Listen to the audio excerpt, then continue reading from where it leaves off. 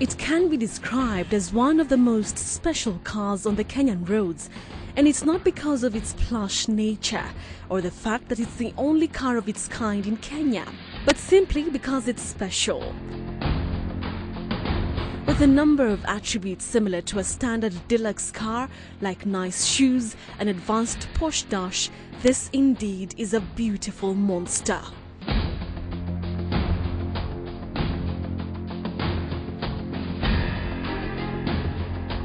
The reason that I'm not donning a red t-shirt is because of one thing.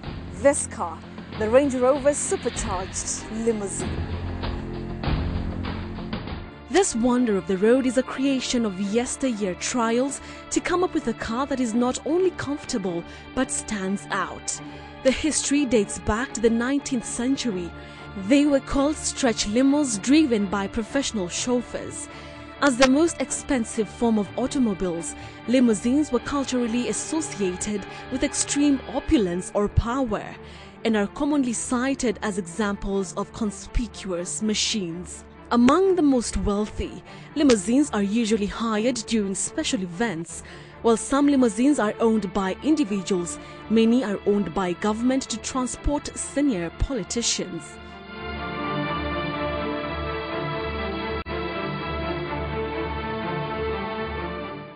You have probably seen it in a wedding entourage, laced with flowers and ribbons, or at major events where the so-called very important persons get to have a piece of it. To just spend some VIP time in this limousine for just an hour, it will cost you a cool 35,000 shillings exclusive of an escort car of your choice and your fuel budget for its 2.7-litre diesel engine. And just so you know, you can't hire it for less than 4 hours. So in essence, let's just say 140,000 shillings just to hire this beauty. Your question now would be, why would you spend so much money to have this limo? Well, let's start with the interior, which can be described as gorgeous. Fitted with high-quality leather seats, this limo has a seating capacity of 12. The laser lights running in the cabin make it even more appealing. This limousine also comes fitted with a bar running across the cabin, where beverages can be stored and served by a waiter or waitress, who of course comes at an extra fee. The floor is fitted with a carpet and a neon glass, which adds up to the decor. When it comes to entertainment, the cabin is fitted with speakers all around, plus screens that keep the guests entertained. This Range Rover limousine is the only one of its kind in Kenya. Stretching at 30 feet, which is close to a trailer's length, it's definitely a head-turner. Richard, the manager at Subaru Motors, and I took the limo out for a drive, and it was not the usual. First, the limo cannot go out without an escort, which usually is driven in front. Also, this car cannot be driven normally because so many considerations have to be made. Actually, it's like driving a trailer or a truck. When driving this car, the pilot and the co-pilot help each other to clear traffic and make sure there is enough clearing space for turning, especially at junctions. When we approached a roundabout, it wasn't easy at all.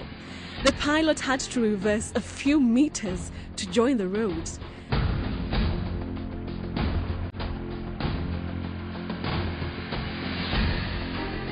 I then take the pilot's seat to just have a feel of what the limo is like.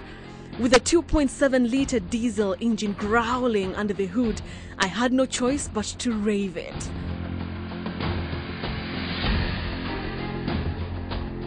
However, the biggest test came when I had to reverse the car in a residential area, a task that can be sweat-breaking.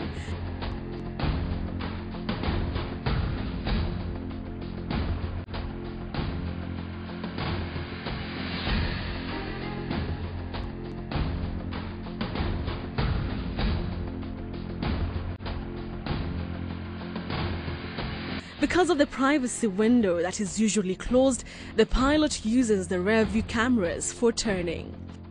In 45 minutes, we were back to the yard.